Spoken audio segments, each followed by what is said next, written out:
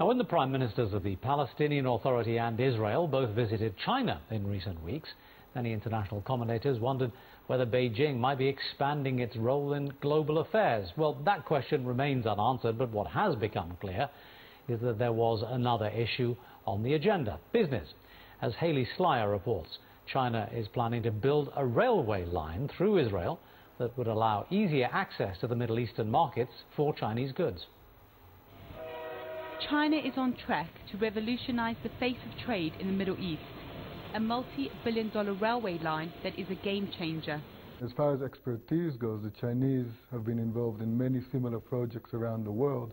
The plan is to build a 180-kilometer railway from Israel's southern port in Eilat on the Red Sea to its Mediterranean ports in Ashdod and Haifa. From there, cargo can travel onwards to Europe.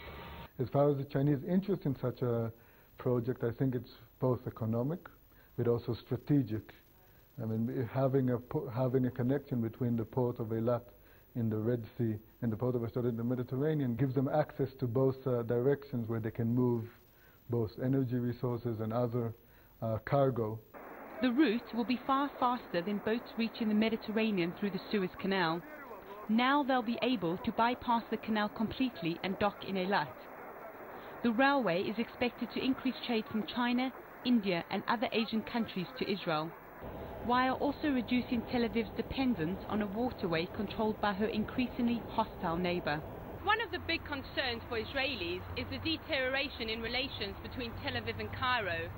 But by bypassing the Egyptian-controlled Suez Canal, Israelis will no longer have to fear that if Egypt ever did block the canal, then their economy would come to a standstill.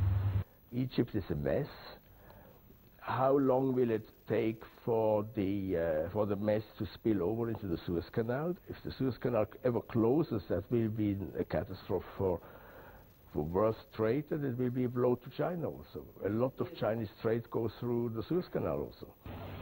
The idea is not only for a cargo train, but also for one that transports people. Savan Shahar lives in Eilat, but works in Tel Aviv. The lengthy commute sees her spending many hours on the road. It will be a great relief, actually. It will be a great assistance for me because it will take about 2.5 hours each way instead of like 4 hours in a bus now or taking a flight, which is always harder. The proposed railway line is along a route used in ancient times by caravans from Arabia and India to Europe. But it's not without its problems. We need to understand that this train passes through one of our biggest nature reserves in an area that we're protecting and fighting to protect for a very, very long time. It goes near the natural equators, which can be found in Israel and in Sinai. And they pass through a lot of archaeological sites. Construction is expected to take about 5 years to complete and will cost in the region of $4 billion.